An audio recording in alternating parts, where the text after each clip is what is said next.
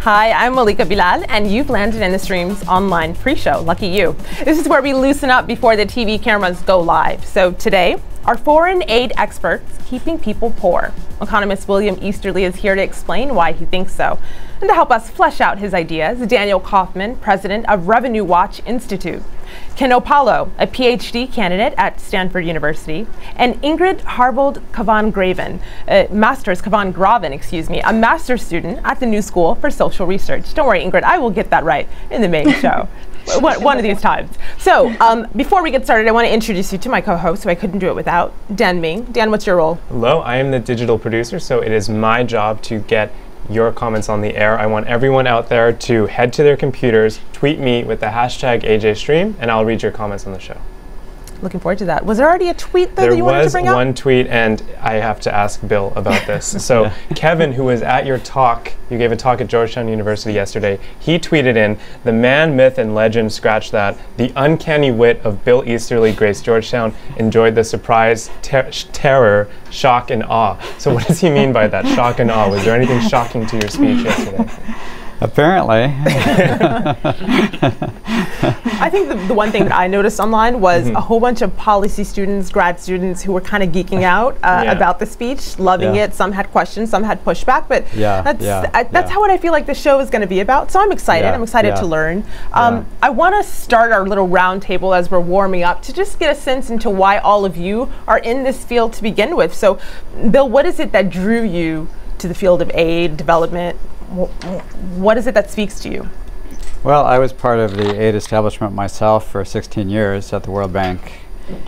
And there was kind of a gradual process of, I'm sorry to say, a disillusionment with aid, that it wasn't really delivering results for poor people around the world.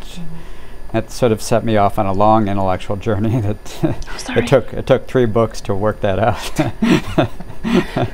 So it's our gain while you figured it out. All right. And it's documented. It's all documented. Right, it's all documented, Your evolution. That's great. Ingrid, what about you? What drew you to this field? I grew up in developing countries, so that's probably a large part of it. And I started studying development after high school. And the first NGO I was drawn to was one that showed how for every $1 of aid a country receives, $5 would leave the developing country in debt repayments. So that inspired me from when I was 18, I guess, to look into the structures of development and the political economy. Great story. Daniel Kaufman, what drew you to this field? Well, I'm from Chile. I grew up in Chile, and I was fortunate enough to grow up in a middle-class family, but in a country that at the time was very poor, unequal, and not very well governed. So I became very interested in issues of poverty and development. And then, like Bill, I joined the World Bank. So we were colleagues there. And then I was sent by the World Bank before I had gray hair, to lead the effort and open the whole program of the World Bank in Ukraine when the Iron Curtain falls. And my second day in the job, a deputy minister from the old guard asked me for a $20,000 bribe if I was ever going to get a housing or an office. So I started learning very quickly that just being a PhD in economics was not enough, and one needed to focus on other issues too. Well, a lot of expertise here. Ken, in our 30 seconds left, what drew you to this field? I grew up in Kenya. I'm from Nairobi, and as a freshman in undergrad, I volunteered to Ghana with an NGO to work at a hospital. And that's when I decided that I should go to grad school and study more about the political impediments to development, some of which Bill Easterly points out in the book. Well, I'm looking forward to what you all have to say in the main show. That's all the time we have for now. See you in 30 seconds.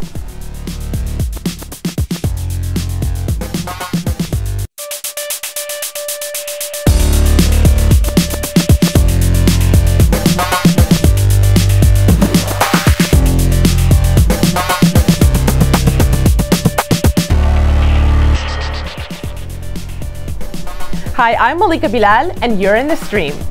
Today, is foreign aid propping up dictators and keeping people poor? Economist William Easterly joins us to talk about what he calls the tyranny of experts.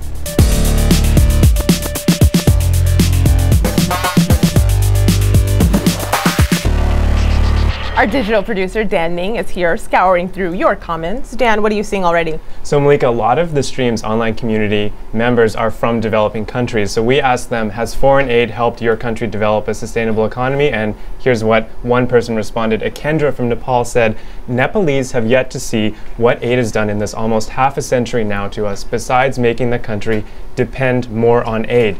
Now, regardless of what country you're from, we want to hear from you. So tweet me with the hashtag AJStream.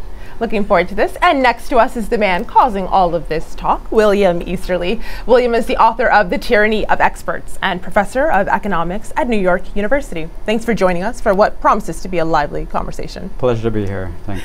Well, the power of our show comes from people like you. So to join the conversation, just head over to facebook.com/AJStream. Click like, I've already liked it, and you too will be in the stream. I'm Ian Gordon. I'm the copy editor at Mother Jones Magazine, and I'm in the stream. No democracy, no aid. That's the policy economist William Easterly is pushing in his latest book, The Tyranny of Experts. He suggests Western development experts are keeping people poor. How? According to Easterly, the UN and other Western-funded bodies provide technical assistance to autocratic governments to reduce poverty. But, he says, dictators just want to stay in power. So they take money to pave the roads, but they keep citizens downtrodden so they can't challenge authority. So what's the alternative? Free development. Easterly says if foreign countries stopped funding autocrats, people would be free to dream up marketable ideas that could drive their own economies. With so many nations rumbling for political change, think the Middle East, Europe, Africa, Easterly suggests foreign aid experts are on the wrong side of democratic change. Is he right? Well, William Easterly is here to explain all of this, and with us to test his ideas a bit are, in Oslo, Daniel Kaufman, president of Revenue Watch Institute and a former World Bank economist. In Chicago, Ken Opalo, a Nairobi native and PhD candidate in political science at Stanford University. And in New York, Ingrid Harvold Kavan-Groven is studying economics at the New School for Social Research. Welcome to all of our guests. Excited to get this conversation started. So, Bill, you've been in development for approximately 30 years. What was the impetus to writing this book now? Well, I've really been on a long intellectual journey trying to understand why aid has not delivered on its original promises, and also on some of the ideas that aid perpetrates. And the new book on the tyranny of experts is really a protest against the mistaken idea that autocratic governments and dictators are actually part of the solution, that is implementing good technical changes financed by Western philanthropists and aid agencies to make their countries develop. And that's actually a good justification that dictators use to stay in power, that we have sort of like what we could call the development right of dictators. They justify their own existence by all the great development things that they're doing. So lay it out for us. Who is propagating these mistaken ideas, as you say? Well, I think it's the whole kind of mainstream development establishment and the official aid agencies, some of the large private philanthropies like the Gates Foundation. It's all about technical solutions implemented by the government in power, which is the dictator. You know? And what they're not really seeing is that how progress against poverty really happens is when citizens can demand that their own governments do the technical solutions that will help them. Dictators never naturally do benevolent things on their own. They mainly just want to stay in power. And they do that by doing the opposite of development. They repress their citizens' right. They don't let them speak up and protest when public services are bad.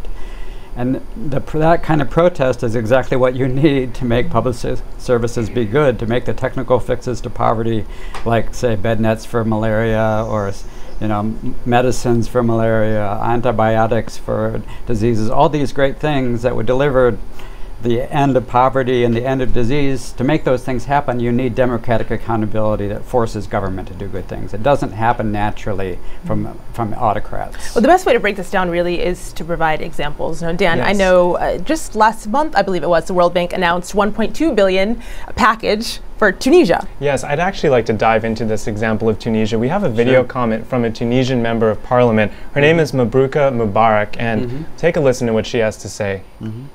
Hi, my name is Mabrouka Mubarak. I'm a member of the Tunisian parliament. What we've been observing since the uprising in 2011 is that the World Bank, the IMF, in partnership with Dovia and so on, are bringing loans with conditions to implement neoliberalism. The same policies proposed to Ben Ali, and that were the contributing factors to the economic downfall prior to the revolution. Everything is connected. Europe tells us, I'll give you money if you follow the IMF condition. Partnership with Dovia tells us to do private-public partnership, and the World Bank is involved. I mean, we're stuck. How do we get out of this? What's the alternative? So, Bill, she's saying that they're being offered these loans from the IMF and the World Bank, but there are these conditions that they don't want to accept, or at least she doesn't want to as a Tunisian politician. What would you say to that? Yeah, this is part of a long history over the past couple of decades of World Bank and IMF coercion of poor countries to do what the World Bank and IMF experts think is the right thing to do. That is really the tyranny of experts. And even if their advice was right, it would lead to a backlash against the coercion, against the pressure by foreigners to do what foreigners want. And so, this is not the way that beneficial change happens. Beneficial change happens when citizens are in power democratically themselves to decide what is the best solution for themselves. Homegrown development, where people choose by democratic process what are the right economic policies. That is the way that progress happens, not by external coercion by the experts. Right, and I'd like to actually hear from Daniel Kaufman on the same point. What do you think about this? Well, first, I think there's a very important message by Bill in the book. Nowadays, even if it has been said before, which Bill acknowledges, because what's happening with part of the international official community of donors regarding support for anti-democratic repressive regime is that in many cases it has become more nuanced, sophisticated, with a semblance of concerns by some of the donors. And many repressive regimes now know better how to play the game. They pretend to have elections, but they're repressive. So there's a very important message about official aid to repressive regimes. At the same time, let's be clear, Tunisia is one of the bright lights, and it's one of the countries in the Arab Spring that we cannot and we ought not call run by tyrants. To the contrary, it's a major opening. Before the revolution, and we trace over 10 years, more and more aid was going to repressive regimes throughout the Arab aid, the official aid, and that's, we decried that, and it's part of the record. But now, a country like Tunisia deserves collaboration and support, including technocratic one, but obviously it has to be done with a lot of consultation, using the democratic institutions that are developing there. That's why we are also involved there, international NGOs and others, at the request of civil society and others. And we should also pressure organizations like the IMF and the World Bank to go with the right, inclusive, pro-growth policies and so on, rather than throwing the baby out with the bathwater and saying that Tunisia ought not get any of this support. Well, it's interesting. He mentioned Tunisia being the bright spot in this, but Bill, there are other countries who went through their uprisings, the Arab uprisings, and then had what would be termed as democratically elected new governments that aren't necessarily ensuring human rights in their country, but they're democratically elected. So do we withhold aid? What happens there? Well, let's be clear that democracy is about much more than just majority voting, and it's it is quite possible for what we call majoritarian tyranny to happen under democracy, in which the majority does oppressive things to minority groups, like say the Copts in Egypt. And so democracy, a full definition of democracy, has to include protection for individual rights, where each citizen is thinking, hey, I want to be protected against what the government does to me, even if it's a democratically elected government, because I could be a victim of that oppression. So I vote for actually restrictions on the power of the majority, even if it's a democratic majority, to protect my basic human rights, my basic freedom of speech, freedom of religion, all these basic human rights. All right, I'd actually like to turn this to Ken now. So we asked our online community if democracy should be a prerequisite for foreign aid, and we had one response. B9 tweets in, he said, not democracy if it's defined, designed, and bought by organizations outside the affected area, then it's neocolonialism. So Ken, what do you have to say to that? Who gets to define democracy? Yeah, and I think that Bill is right in the book in pointing out the need to have local solutions to the problems afflicting the developing world. And that applies to political development as well. Democratic systems, if imposed from outside, often fail. And we've had 50 years of attempts at regime change and, electoral democracy being introduced in countries that may not have had the requisite conditions for democracy to take hold. And this leads me to a question that I had for Bill. There's very little empirical evidence that democracy or freedoms per se have a causal relationship with economic development and growth. So Mike, do you think you might be overselling the idea?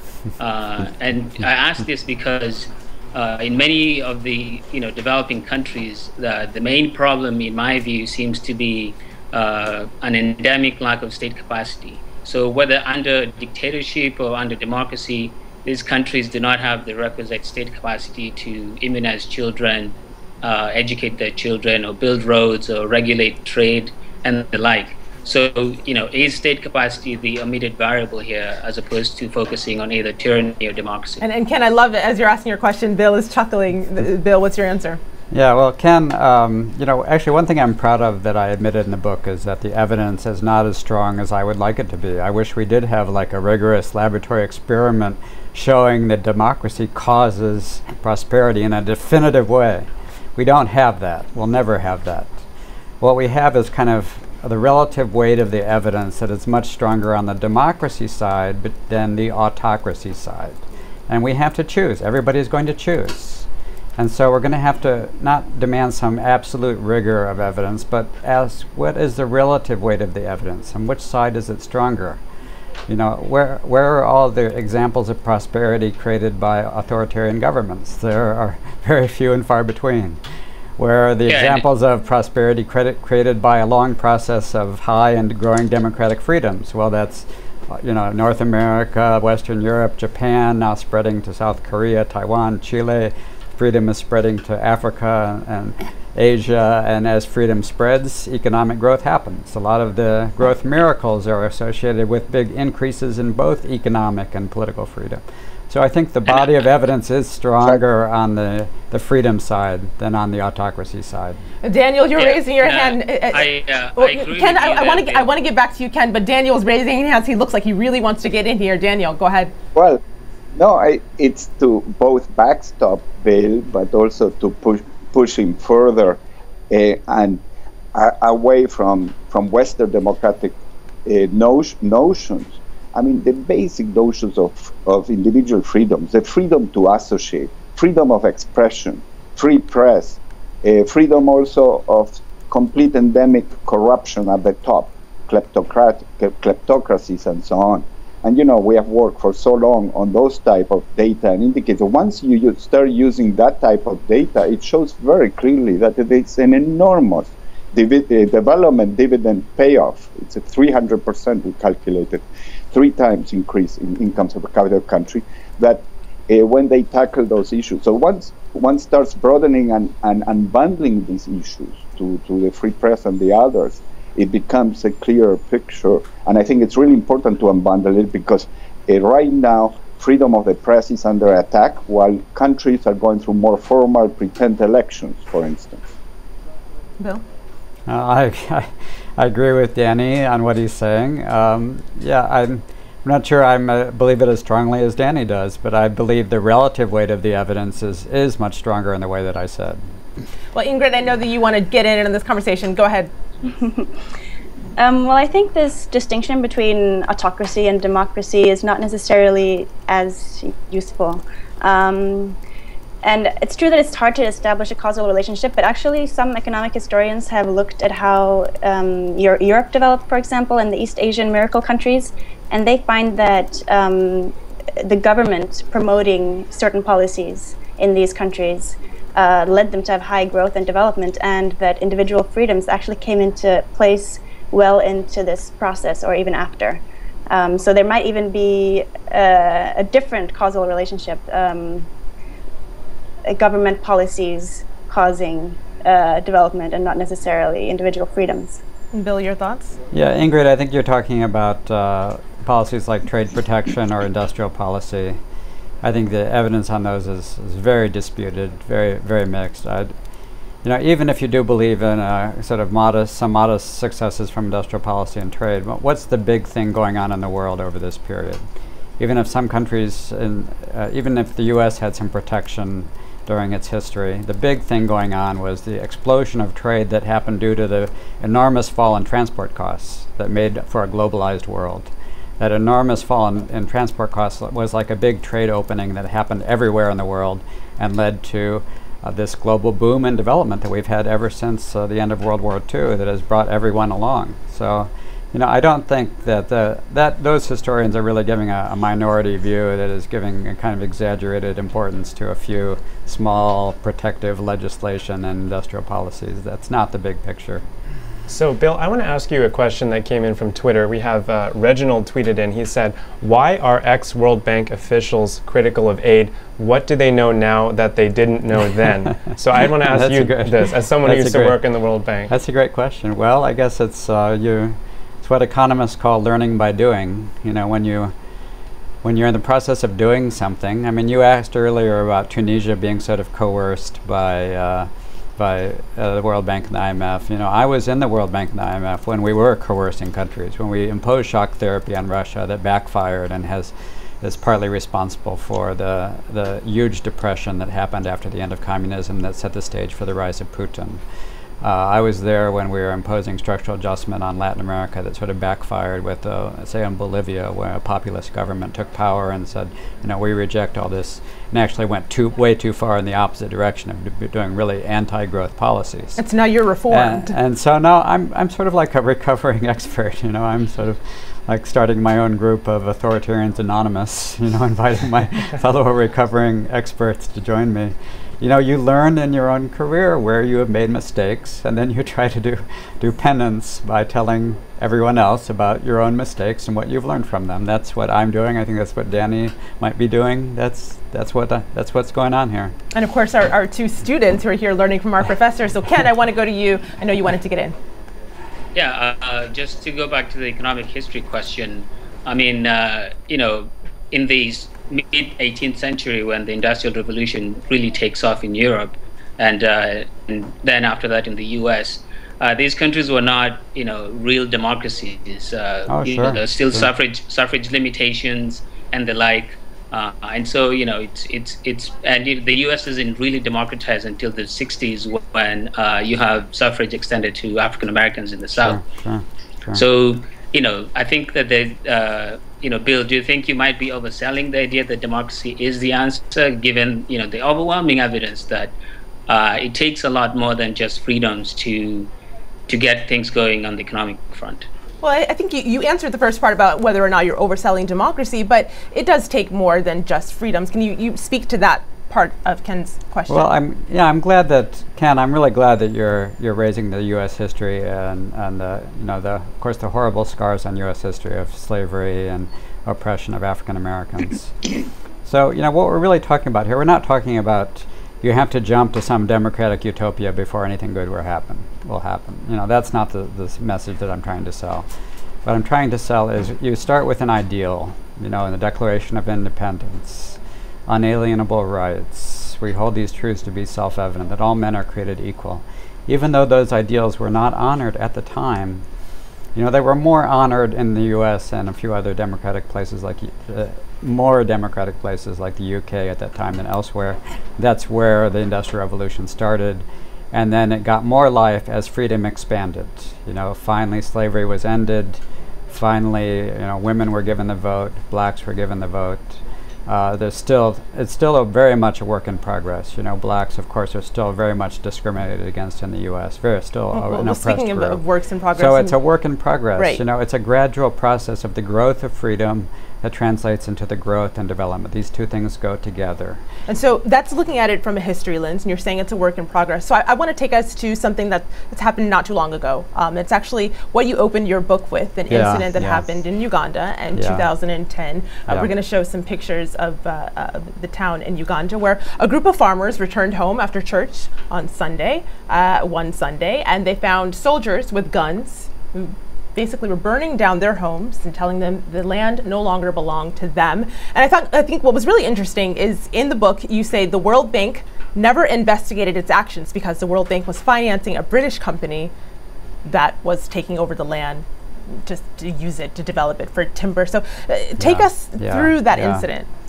Yeah, this happened on February 28th, 2010. So, you know, recently we had the 4th anniversary of this tragic incident. And this was, you know, this incident was exposed by Oxfam, and then it did show up on the front page of the New York Times. But what really shows kind of like the attitude of the aid community and of the World Bank specifically is the two non-events that happened afterwards. First of all, at first the World Bank promised to investigate its own role in this tragedy. But then the first non-event is they have never done this investigation. They never did the investigation. 4 years later, it has never been done. The second non-event is nobody really protested that they did not investigate. So I'd like to jump in here. We actually have a video comment from a woman named Gina who helped mediate the dispute with the community. Can I just play this and let's hear your response? Sure, sure. Gina Barberi, Senior Specialist Dispute Resolution Compliance Advisor Ombudsman. In exercising its right to self-determination, the Mubende community chose dispute resolution, leading to the acquisition of 500 acres of land, the resettlement of households, and the prospect of securing livelihoods. The freedom which comes from land tenure is exactly the type of incremental, positive, rights-based change that you argue for in your book. Why is this reality so different to the one you depict? So Bill, Gina's directly criticizing your portrayal of events in your book. What do you say to this? I mentioned the mediation process in the book, and you know, what the main effect of the mediation process was to kind of shut everybody up, unfortunately. All of the parties to the mediation said that they would only get compensation if they remained silent, if the details of the settlement remained confidential. You know, even Oxfam was participating in this mediation, and they were forced to shut up. They were forced to stop their own protests, their own advocacy on this enormous human rights violation. And so it was an effective device for making everyone forget that this had happened. You know, no one ever heard about this, and Oxfam and the community all agreed that the compensation to Mubende was pathetic and inadequate. They never had the option of going back to the status quo that happened before these tragic events. And the most important thing of all is the CAO ombudsman that this comment refers to. They never fulfilled their own statutory responsibility to investigate the World Bank's own role in these events. That's the key missing thing that she is not saying. They had an obligation to investigate their own role, and they did not do it. Out of time, and I hear you on that point, but we hear stories like that, and we hear the criticisms in the majority of your book. Our community wants to know, what about solutions? I mean, people watching this are going to know what's your solution to this? Well, the solution is already happening all over the world, and the solution is not coming from, you know, white middle-aged professors like me. It's coming from people around the world asserting their own democratic rights, asserting their own economic rights. You know, there's a lot of the economic reforms in China were started by a peasant resistance movement that demanded to do individual family plots instead of collective farming. Of course, they don't have democracy in China. They don't have democracy yet. Dissidents are campaigning for democracy, but it is still far better than the dark days under Mao. So there's been a positive change, definitely in economic freedom in China, and some in political freedom compared to, you know, the Cultural Revolution in China. Positive change. I like that we're ending on that note. Dan, is there an ending note you'd like to give us from the community? I'd like to get one less comment in from our community. So Kabso on Facebook writes, and he says, aid is being used to stifle democratic values. He gives the example of Ethiopia. He says implementation of democracy must be compulsory criteria for aid. We'll talk about that, of course, in the post show. Stay with us. That post show is next. It's streamed at aljazeera.com. On the next show, we tackle poverty again, but from a very different angle. What if countries adopted a basic income instead of the welfare programs in place? Would it work? Find out tomorrow. Till then, we'll see you online.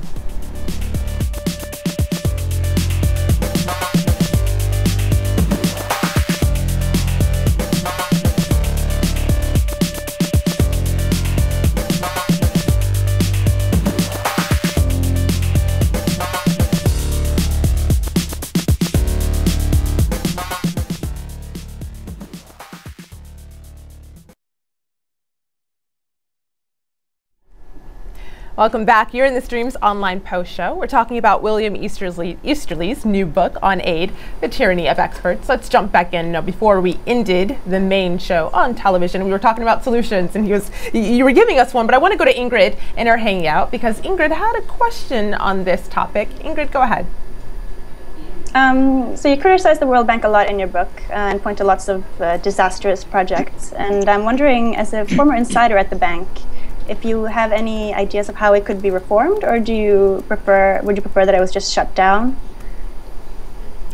Well, first of all, we have to say what's the atmosphere for reform. It's not a matter of sort of technical recommendations to make reforms at the World Bank happen. It's a matter of changing the political climate.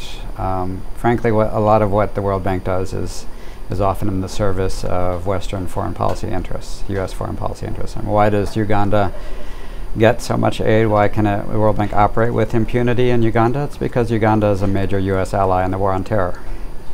And that's the politics that the World Bank is facing. Is there a way to detangle that's those politics with aid? Is there a way to separate those two things? I think the way I think of change happening, Ken referred earlier to the kind of the oppression of blacks in the U.S. How did positive change happen with the civil rights movement in the U.S.? What happened was that there was a principle that was not accepted by white Americans, that blacks and whites are equal and deserve equal rights. That was not accepted. And blacks protested that hypocrisy, that equal rights were not accepted. They were asserting a principle and then protesting and dramatizing specific violations of that principle in the sit-ins and the freedom rides on the buses and the lunch counters and the Rosa Parks on the bus refusing to give up her seat. That was the vehicle of change, that you protest violation of a principle. And I think that's the way to change the political climate for the bank. When we get so outraged that the rights of poor people are being violated, then the World Bank would be forced to no longer operate with impunity, to respect the rights of poor people. I'd like to actually turn back to Daniel. So Daniel, we have a tweet here from Mickey. He said, poor nations need not aid, they need democratic freedom within and fair trade to compete in the global market. I want to ask you about that question of fair trade, Daniel. How important do you think it is to change trade conditions and trade terms? Fair trade is very important, but as important nowadays is how countries will deal with their own domestic resources and natural resources. One question I have for Bill is at what point we can push you to write the next book, because you're so disillusioned with aid, about what matters much more in Africa. Nowadays, we're talking about $400 billion in terms of the value of natural resources being extracted versus only $50 billion that's going from aid. So aid is becoming less relevant anyway. So, and what's happening with the governance, the use, the extraction of these resources, in some countries being totally misgoverned and others better governed, is the development challenge of the generation for Africa and many other countries. So at some point we should move on and talk about issues like trade, but also natural resources which are not being done enough, and that's why we work on that. Secondly, just to be clear, I don't think we should throw so quickly the baby out with the bathwater. We may be critics of aid, but in my case, I'm a critic of unselective aid that also goes to dictators and repressive governments. But in the case when it goes where there are individual freedoms and rights, and we haven't discussed that,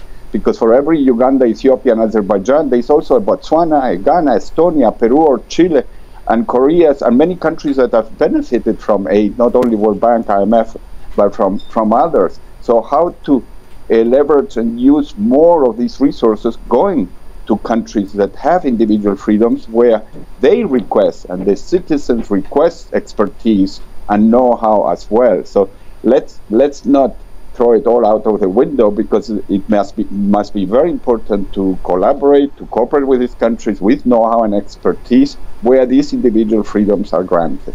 Well, he said collaborate. He also mentioned a possible new book. Perhaps the two of you, as former colleagues, could collaborate on that. But what's your response? Well, I agree. Aid is a very small player, and I actually the book is mainly not about aid. And I have already moved on beyond aid. Aid is just an example of how we don't respect the rights of the poor. But most of the book is about the good things that will happen when we do recognize the rights of citizens, that is the engine of development. That was the engine of development in the West. That is already becoming and will become more the engine of development in the rest, of just individual rights in which people can demand their governments be held democratically accountable, including governments that are flush with natural resources, that citizens can force them to not, divert all the proceeds into their own pockets and force them to spend it on cleaning up the water supply. That's the good thing that will happen, and these are the ideas that drive development that are much more important than these small aid questions that we're talking about. All right, I'd actually like to turn back to Ken. So Ken, we have a tweet here from Karen Adia. She says, "Are academic policy schools complicit in perpetuating the problematic system of development technocracy?" What do you think about that, Ken? Especially given that you are a student, a political science PhD candidate. I think that the focus on technical solutions in policy schools is definitely a hindrance to more openness to ideas from the ground. And if you look at any development economic syllabus in the U.S. or elsewhere, especially in the U.S., it's mainly heavy on potential technical solutions, and I think there's a tendency to equate successes, say, in public health interventions, which I should say have been massively successful in places like Rwanda and elsewhere, where infant mortality rates are dropping precipitously. And that's because in public health, it's easy to implement these policies. It gets harder when you try to do the same with the actual process of trying to increase income for households. That's a much bigger process that requires great investments, not just by donors and volunteers, but also by states. Which then brings me to a question that I think Bill still did not address to my satisfaction, and that is the question of state capacity. It's easy for, as Daniel was pointing out, Botswana and others developed from aid because the governments could take the aid and use it, in a way that was welfare improving for their citizens. The World Bank, for instance, says that 30% of monies in the budgets of African governments gets wasted for corruption. But I think the bigger number that we should be focusing on is the 70%.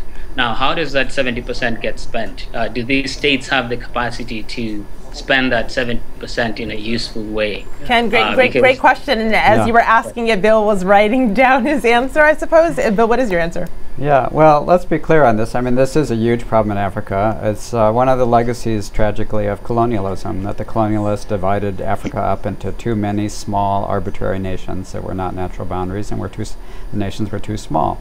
And so the African nations started independence with kind of like just a veneer of state capacity. It's what Lant Pritchett at the Kennedy School gives the metaphor of like you're able to construct a papier-mâché bridge that looks like a real bridge, but if you try to drive a truck over it, it'd be pretty clear was not a real bridge.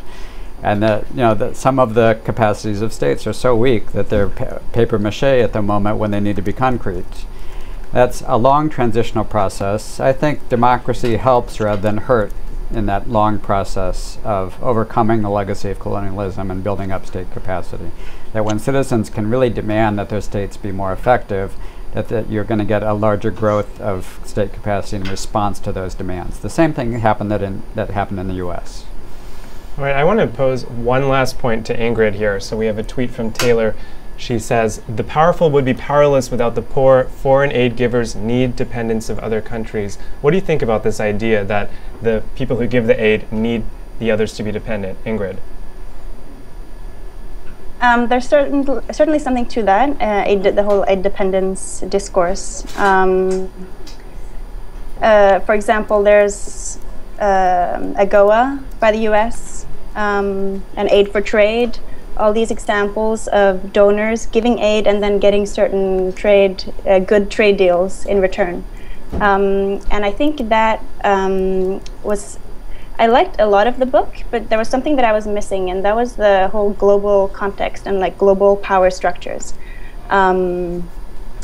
Individuals are important, but they're acting in a global context, and global processes affect them, like trade, for example. And trade rules WTO rules, for example, that could inhibit developing countries from giving opportunities to individuals in developing countries. So I'd like to ask this question to Bill Easterly.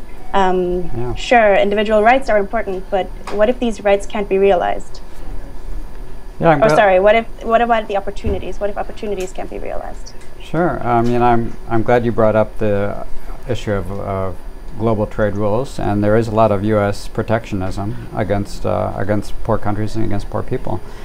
This is a weak spot of American democracy. We act in the interest of our own citizens, but non-citizens don't vote in U.S. elections. We don't act in the interest of non-citizens.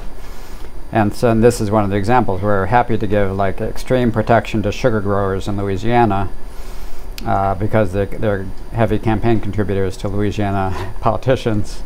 And we're neglecting the rights of much more efficient sugar growers in the Caribbean who could supply U.S. consumers who would love to buy more sugar more cheaply. Everyone would benefit except a few Louisiana politicians. And I think you're very right that it's a consequence of the power structure that this happens. That is where we're going to have to end it, unfortunately. Billy Easterly. Thank you to all of our guests. We're out of time, but William Easterly, Daniel Kaufman, Ken Opalo, and Ingrid Harvold Pavan-Graben on the next show. Our conversation will continue online, but tomorrow we'll be talking about something really interesting. Tune in. See you then.